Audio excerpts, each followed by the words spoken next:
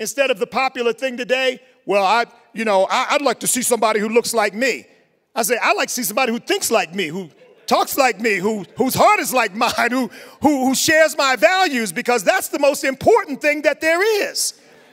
So thank you so much, Pastor Iverson. Well, God bless you.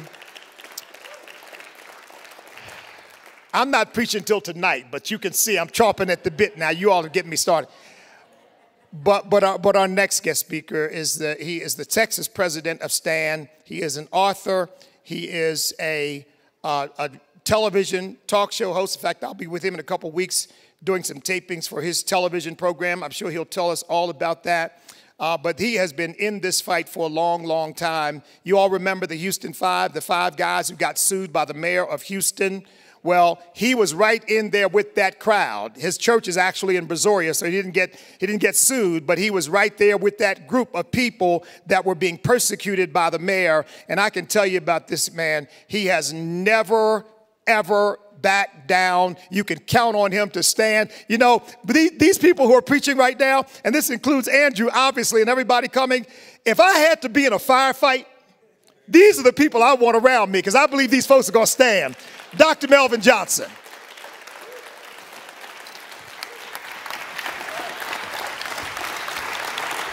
Go ahead, man.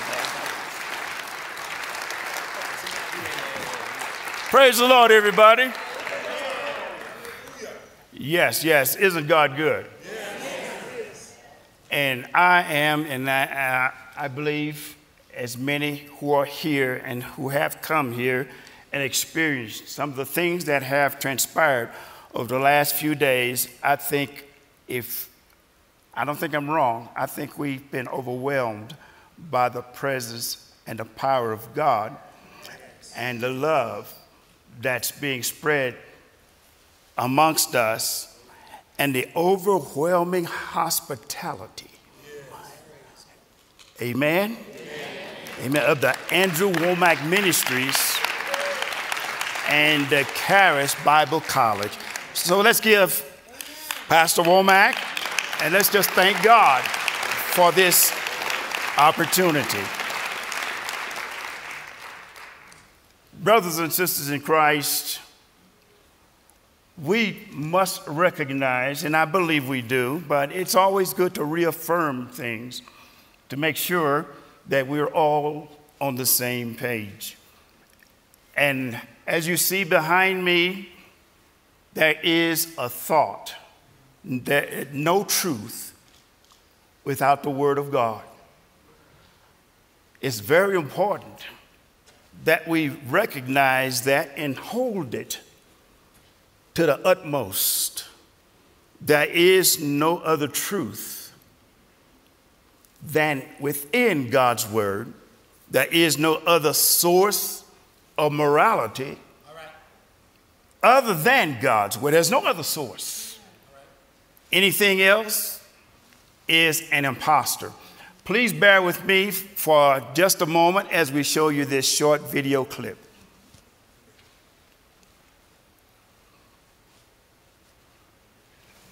I'd like to ask for a recess. I'd like an answer to the question, Judge. The court will wait for an answer. If Lieutenant Kendrick gave an order that Santiago wasn't to be touched, then why did he have to be transferred? Colonel, Lieutenant Kendrick ordered the code red, didn't he? Because that's what you told Lieutenant Kendrick to do. Object! And when it went bad, you cut these guys loose! Your Honor! You had Marcus inside a phony transfer! Your Honor! You doctored the logbook! Damn it, Captain! You coerced the doctor! Consider yourself in contempt! Colonel Jessup, did you order the code red? You don't have to answer that question. I'll answer the question. You want answers? I think I'm entitled. You want answers? I want the truth! You can't handle the truth.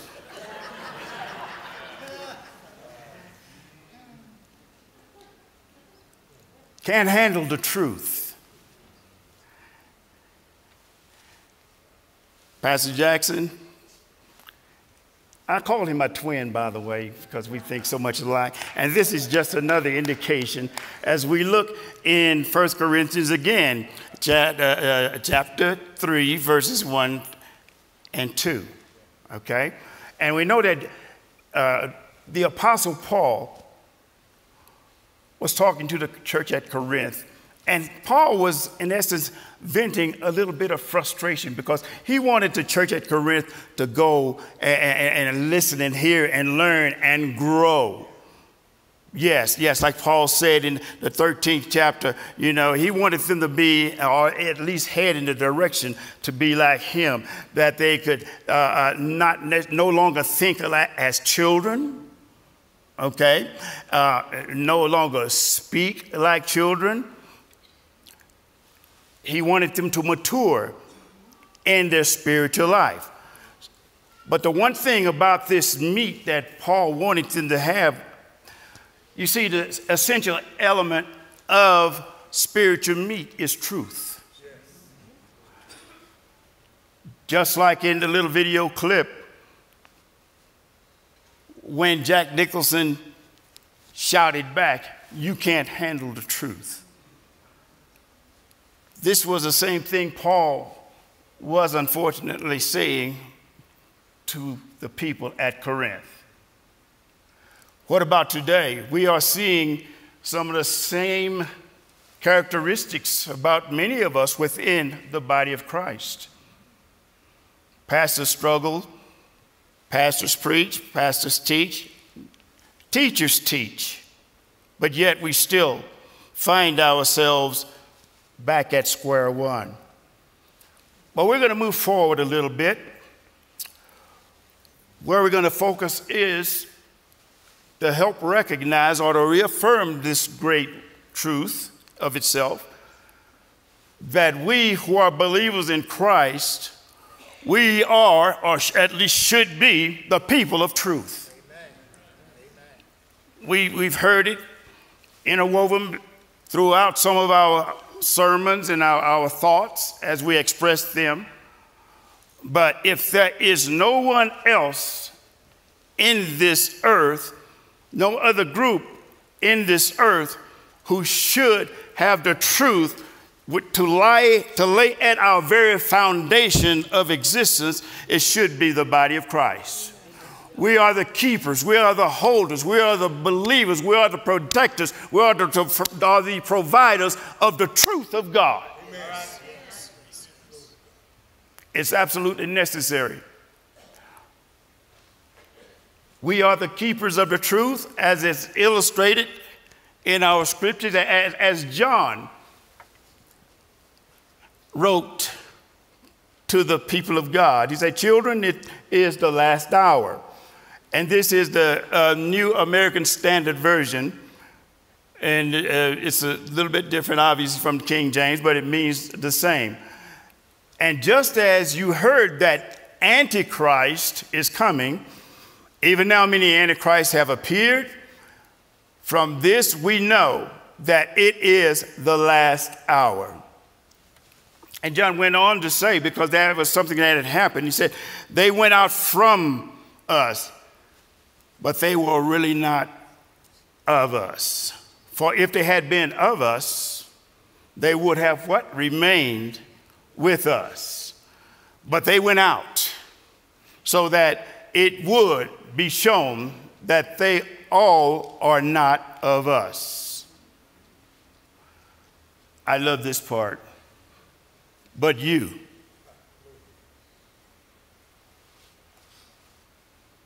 We, us. We have the, King James Version says, the unction, which means the same thing. You have an anointing from the Holy One. And you all know.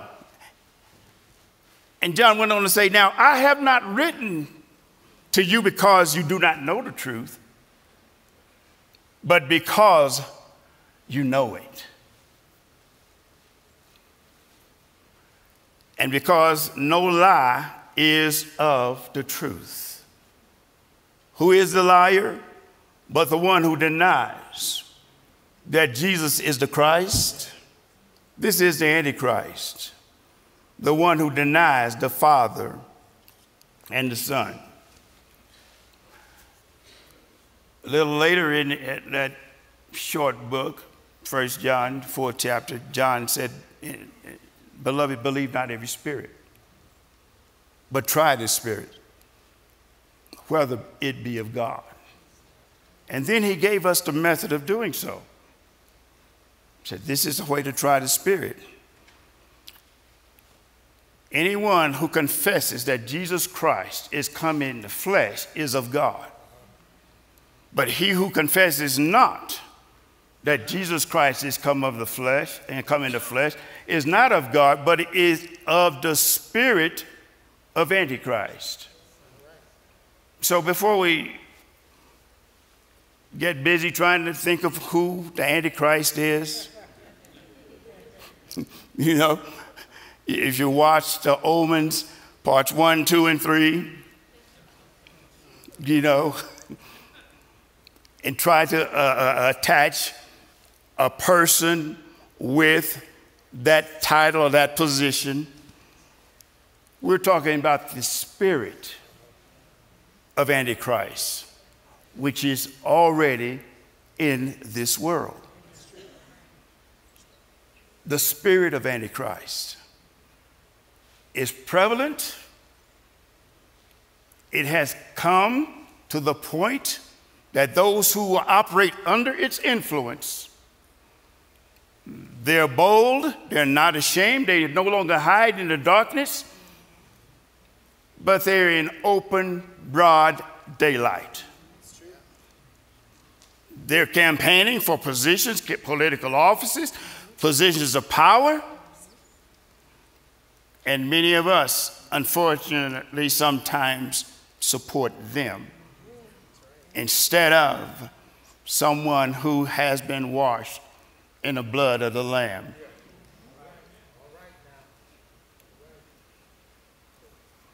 I want to take you back.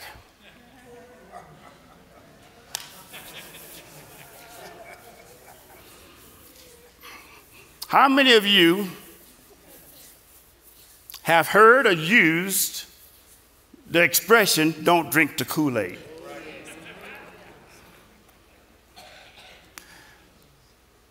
And I would dare venture to believe that the majority of you who raised their hands understand and know the history behind it. One of the things I've been doing, I've been taking in, let's say, an unscientific, unofficial polling of young people. And I asked them about this expression, this phrase. Have you heard it before? Yes. And then I asked them a follow-up question. I say, do you know the history behind this expression? And brothers and sisters, about 80% of those that I ask that follow-up question, they have no idea. They do not know the history behind this expression. In other words, the millennials, on the most part, do not know. And then that prompts me to ask a third question, or is more of an expression myself. I apologize to them because I confess that we have let them down. They do not know because we haven't taught them, we have not told them, and they have no idea. And this, in my opinion, is one of the primary reasons we have so many millennials today are saying, I love socialism.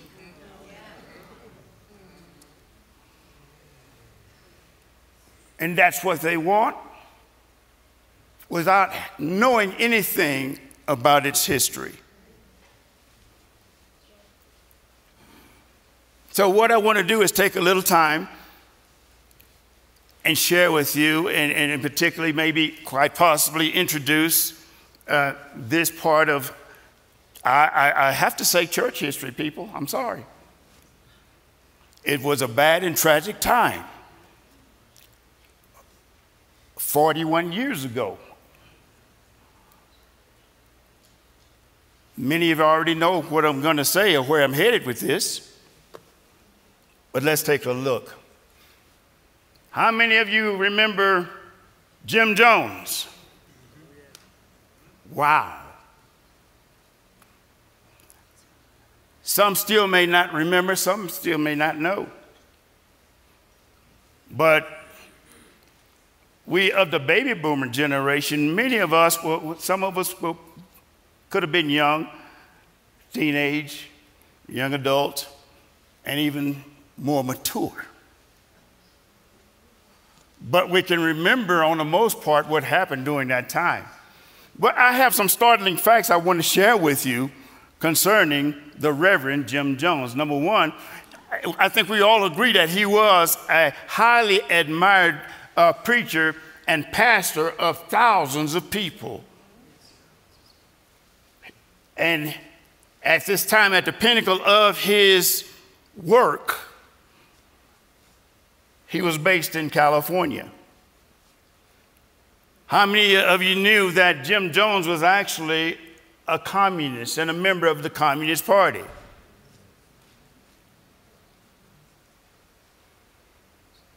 Yes, he was. How many of you recognize or know that the Reverend Jim Jones was the kingmaker in the political realm in the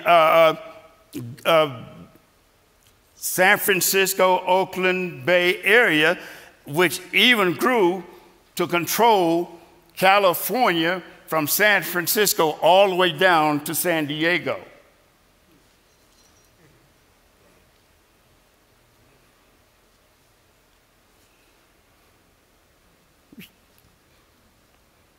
And as you see the last point, they eventually confessed and became bold about it. He became arrogant about it to tell people, yes, he was truly an atheist.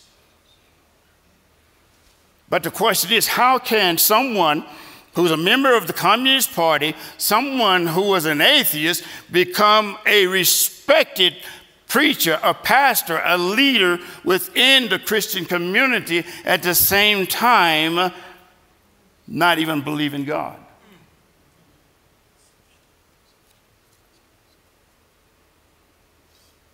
I would say it's quite simple, but I won't say that much. But one thing I can share with you, you see, socialism is an imitation of Christianity, and even the work that we do, it can pose, it can masquerade as a part of Christianity.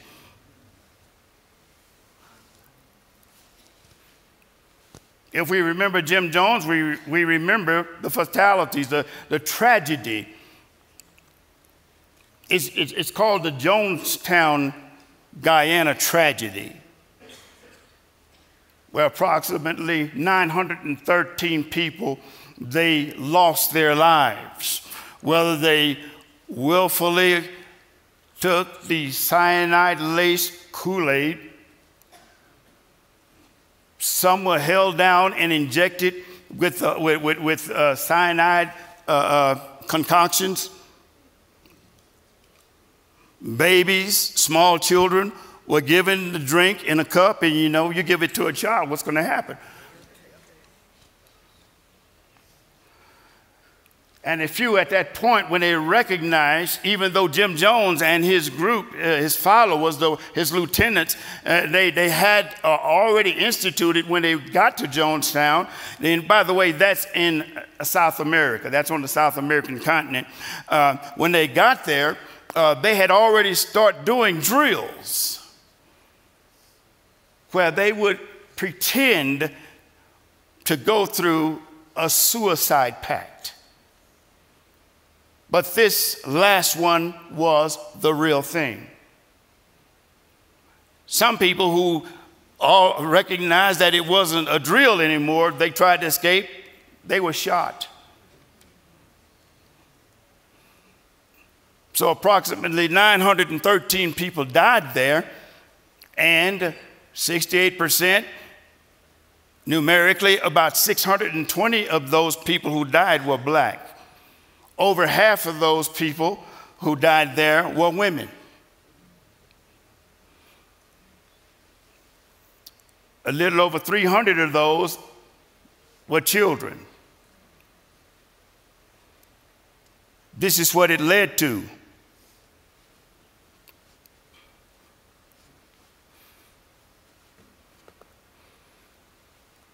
You see,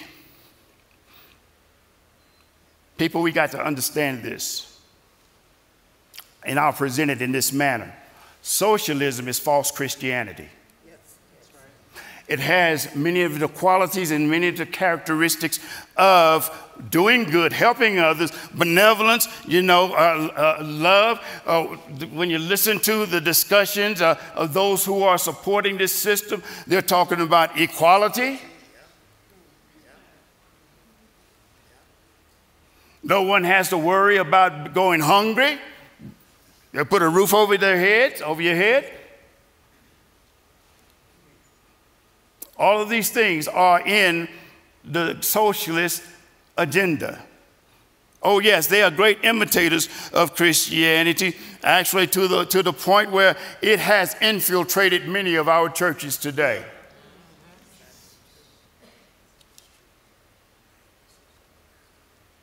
Can I say that again? Socialism. I'll say it slower.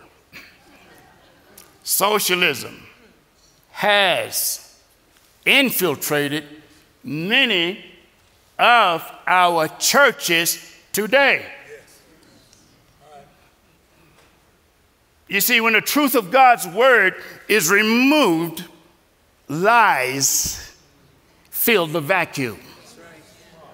When Jesus is taken away, a false Christ, a false leader, a false savior steps into that empty space.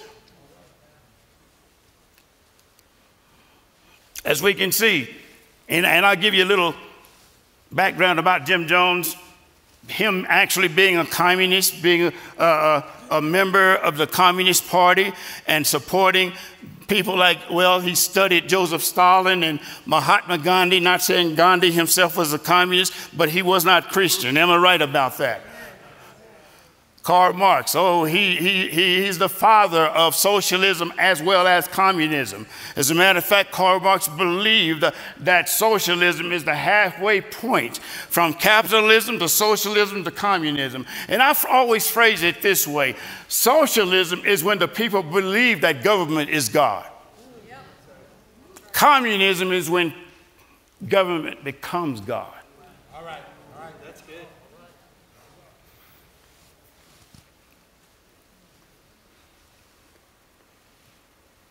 Let's look at this scripture. In Acts chapter 4, verse 35b, it's the second part of that, verse 35.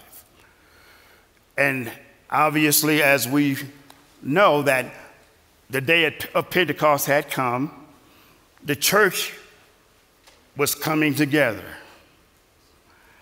At this point, people, they were going and selling their very possessions, houses and land and all things like this. And they brought the proceeds, the monies, and they laid them where? At the apostles' feet. A little word of caution. Sometimes I see people raising, bringing, like if I were to stand up here and all of a sudden you all would start coming up and throwing money down at my feet, be very careful. Because what I've seen, after they put the money at the preacher's feet, they pick it up and put it in their pockets. That's not what Acts 4:35b is, and that's that period of the development and the building of the church. That's not what that was about. Those proceeds, those monies were raised for the operation of the church itself. That's what that was all about, okay? All right, let me hurry up and move forward. And it says, and distribution was made unto every man according as he had need. So that's what the monies were being gathered for, that they could take care of people who had a need. Now, there's another phrase. I want you to focus on this for a moment. It says, from each one according to his ability, to each one according to his need. As like that second statement can be interpreted or construed as being another biblical translation. But it's not. That is the saying of Karl Marx. And using a side-by-side comparison, we can see that there is such a closeness as far as the interpretive value that I present before you today. It's easy to see that can be mistaken and used for another purpose. Let me explain this. You see, in Acts 4:35b, the people were motivated. They were moved by love and the movement of the Spirit of God, the Holy Spirit, to go out and do what they did. The second statement by Karl Marx is not about that. This depends upon the power of the governmental system to get money from you that it can do what it wants for others. But one thing about when you give, not grudgingly nor of necessity, for the Lord loveth a cheerful giver. You give is because you love the Lord and you love people that you want to help. You do it motivated strictly and only by love, and God loves you for that. And you feel good when you do that. How many of you feel good when the government takes money from you to just throw away over here for somebody else who doesn't, and nobody says thank you on that case? It actually creates a different spirit. You might end up feeling resentful because it's taken from you. It's not what you voluntarily give from your heart. And this is what's going on today. And this is what's causing a lot of our confusion and animosity and the things. And so as I go forward on this, I wanted to present to you this little diagram. Okay, the top line is biblical Christianity. And we deviate from God's word of truth.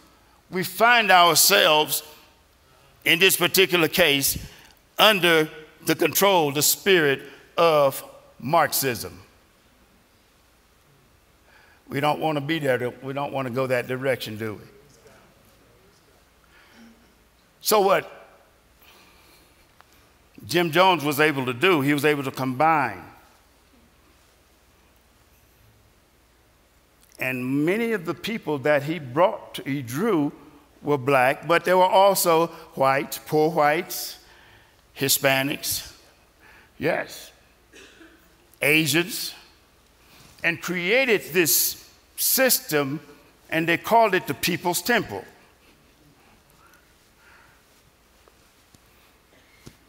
The bottom line is this: it became a new source of benevolence. Now, politicians, you see, one of the things that they are doing is they're working or seeking to exercise their form of benevolence through the power of the federal government, or it could be state, or maybe even local. But on the most part, what we're looking at is they think that their goodness is based upon taking from one group of people and giving it to another group of people.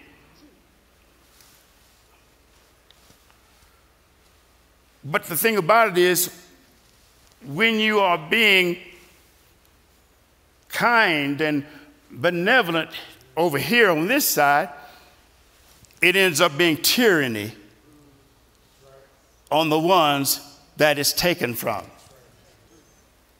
God said, "Thou shalt not steal." It doesn't matter how it's taken. God said, thou shalt not steal. You can hire a burglar or a thief to take from someone else to bring it to you.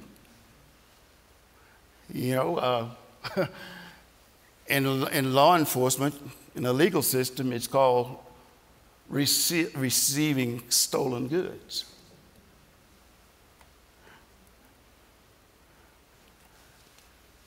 Back to Jim Jones, as I move toward the closing, one of the things that he, let's say, devolved into, he had this thought, he called it apostolic socialism.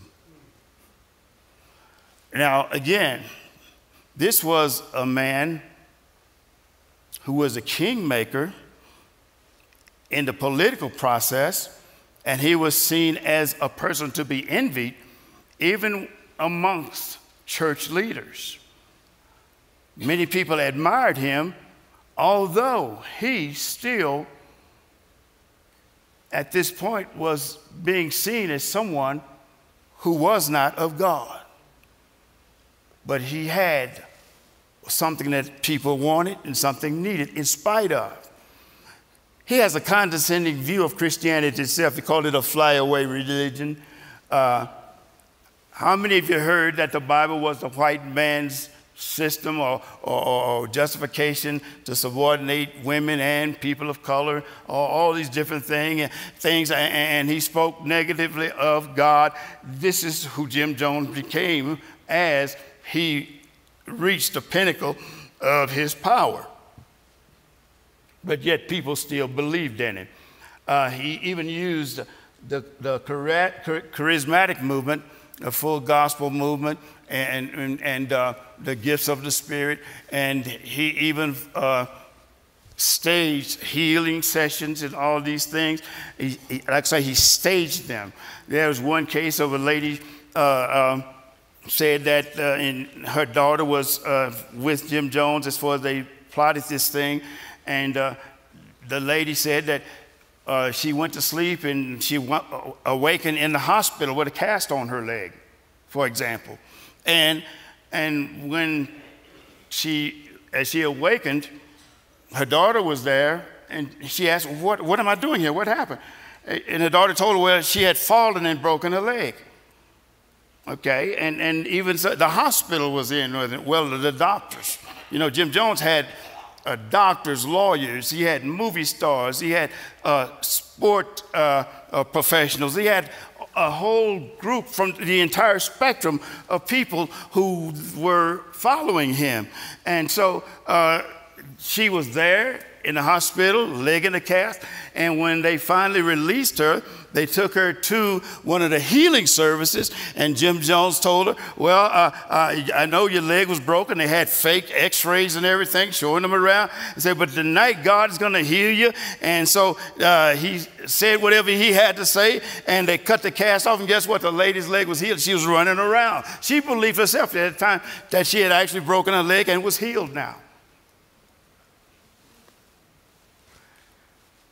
One of the things that he said was that what you need to believe in is what you can see. If you see me as your friend, I'll be your friend. As you see me as your father, I'll be your father. For those of you who don't have a father, if you see me as your savior, I'll be your savior. If you see me as your God, I'll be your God. And guess what? People were clapping and praising, admitting he was an atheist by then, because people did not want to touch him because so many people were following him in California. In one sermon, John said that you're going to help yourself or you'll get no help. There's only one hope of glory, and that's within you. Nobody's going to come out of the sky. There's no heaven up there. We'll have to make heaven down here. What is socialism? Socialism is the establishment of a utopian society without God. If we can do a search for the times, let's say 10 years ago, and if you can Google up or look up the word socialism, 10 years ago, you would barely find it.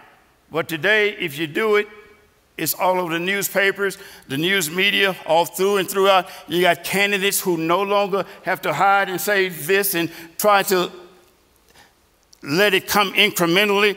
They want socialism now.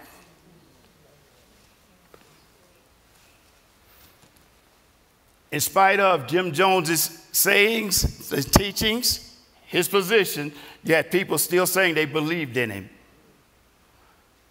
But at the pinnacle of his power, he claimed over 20,000 members. Some said 5,000. But for the mid-1970s, just 5,000 in your membership, that's a considerable crowd of people for that time period. He said he had 20,000. The members said it was that much, that was that many, but it was very close. He ruled California, and I'm a firm believer that all that we're seeing today that's happening in California is a result of the Jim Jones legacy.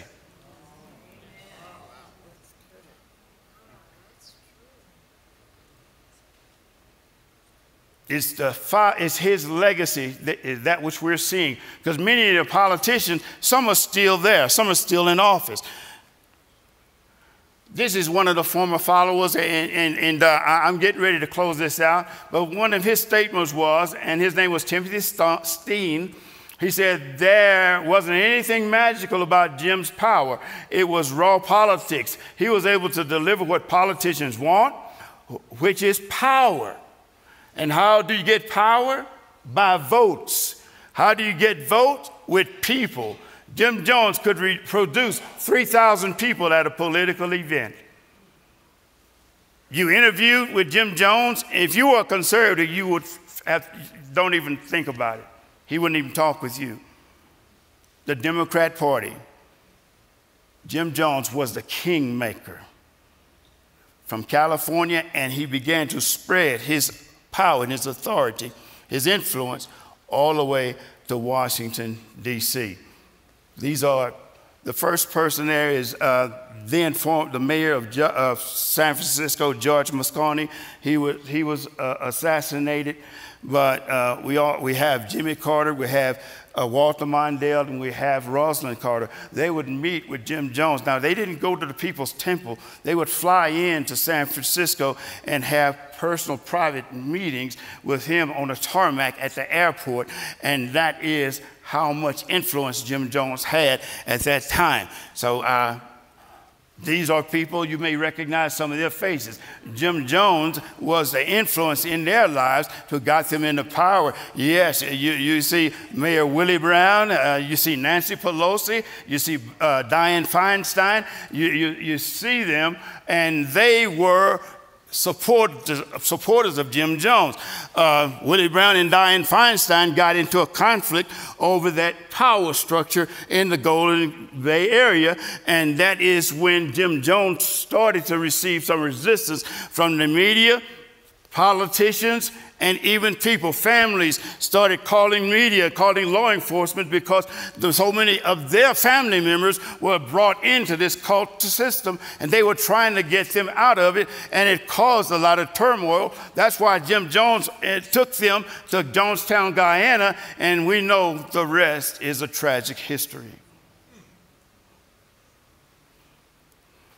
I'll go through these. Willie Brown, who's still alive, he used to be. He was the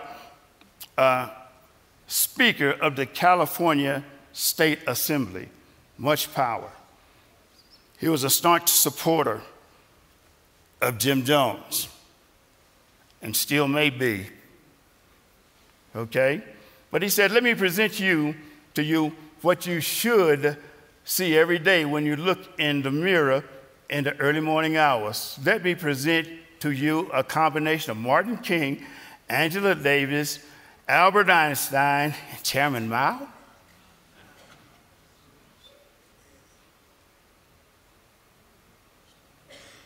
So in conclusion, lessons to remember.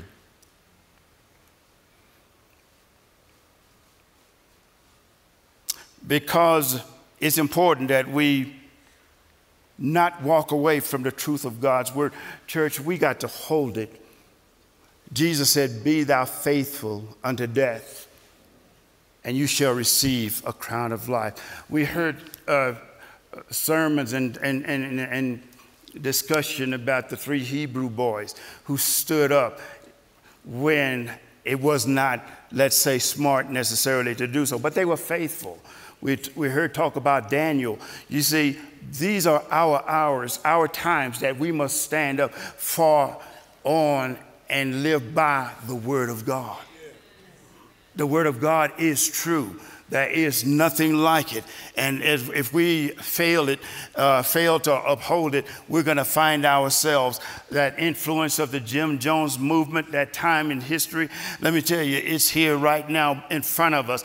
And the issue is who's going to stand and say that's evil? Who's going to stand and say, you see, again, socialism masquerades as Christianity. Church leaders, especially pastors, we cannot become the idols of our people, of our congregations. In John chapter 3, John the Baptist, there was discussion about him and Jesus as he had come into his ministry, and he had disciples, and John the Baptist, he had his disciples, and the issue was, who shall we follow? But John the Baptist, instead of saying, there'll be a time when you can follow Jesus, but stay with me, John the Baptist said, now he who has the bridegroom is the bride. Or he who has a bride is the bridegroom. He said, I'm not the bridegroom, but I'm the friend of the bridegroom. I believe John the Baptist was issuing a prophetic utterance, speaking of what was to come, which was the pastor, the leader of the church. We are the friends of Christ.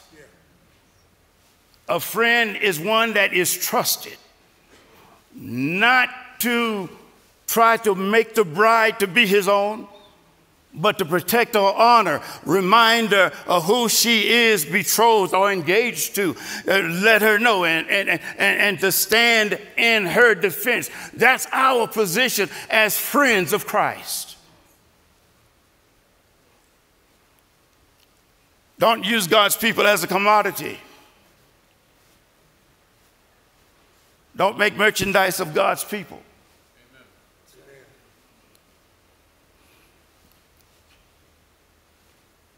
And then, just as I had opened up with taking the polls of young people, the millennials, we have to recommit to them. There should not be any way in America that we have the majority of young people shouting and crying out for socialism. There should not be any reason for them to say they prefer socialism and communism and capitalism is the evil.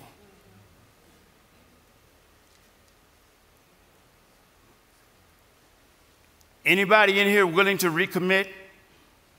And like I said, those young people that I talk with and they don't know, I issue an apology to them. I do it every time. And I explain to them what it was all about. Will you commit? Ask your children, ask your grandchildren. We got to educate them to the dangers that are right before us. And finally, I do have a table. I have a book that's titled Overcoming Racism Through the Gospel. And you have a table out there. Also have a few flyers or handouts there. And this is one. This is a picture of history, especially within the black community. So it's time for us to get to God's way and God's will. God bless you. May continue to keep you as our prayer.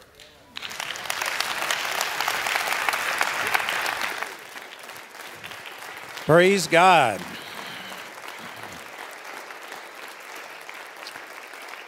And we've had some great things today. You know, as I was listening to Cecil, and he was talking about how he used his faith to have a child, 17 years, and he just confessed it and stuff. I thought this is a great example of what we're trying to do, because you've got to use your faith. You got to start speaking But I can guarantee you that wasn't a virgin birth. And it's the same thing. We got to pray, we got to believe, but you got to get involved. Unless you plant the seed, you aren't going to get anything. Amen. So let's take a break here. And what time we need to be back? We'll be back at 3. Amen. Remember, we got restrooms everywhere. So just spread out. Help yourself. We'll be back in 15 minutes.